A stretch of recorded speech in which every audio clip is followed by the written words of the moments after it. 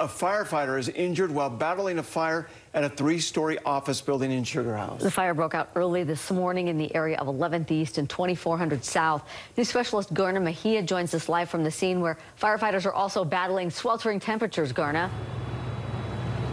That's right, you guys. You know, I have a hard time saying good evening because it feels like noon. It's hot for all of us. Imagine being these guys out here. They're working to put out the last of the hot spots and also working to repair and replace the 4 power poles that went down last night. Now, this is what's left of a 20-office, 3-story building.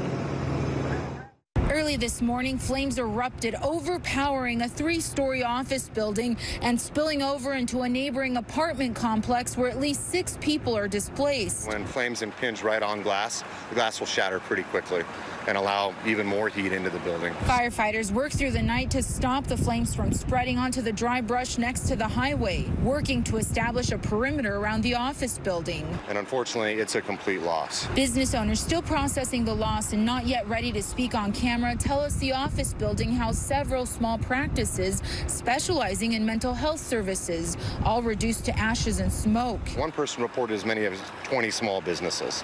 And one business has been here for several decades that I know of for sure. Today, firefighters faced more heat. They were forced to rotate crews and work shorter cycles inside the 100-plus degree rubble. So the heat slows us down. So we're going to have structural firefighting turnouts on, and we're in there in the middle of the heat, moving heavy debris and dragging heavy hose lines. We might only be able to work for 15 or 20 minutes at a time, then we have to take a break. It's why firefighters are asking everyone to do their part and help them out. So firefighters can do a really tremendous amount of work, but we're people. Now, the cause of this fire remains under investigation. Last night, as you guys heard Dan explaining, one firefighter was taken to the hospital and treated for smoke inhalation. Right now, as you can see, they're working to restore that power. They've got 2 of the poles up already. What they are telling us, however, is they're asking everyone to avoid the area if at all possible, give them that cushion to work with.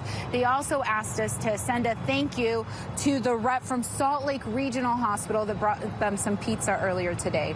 That's one positive. We'll send it back to you. So sad to see that devastation out there. Thanks a lot. Garna Mejia live for us tonight.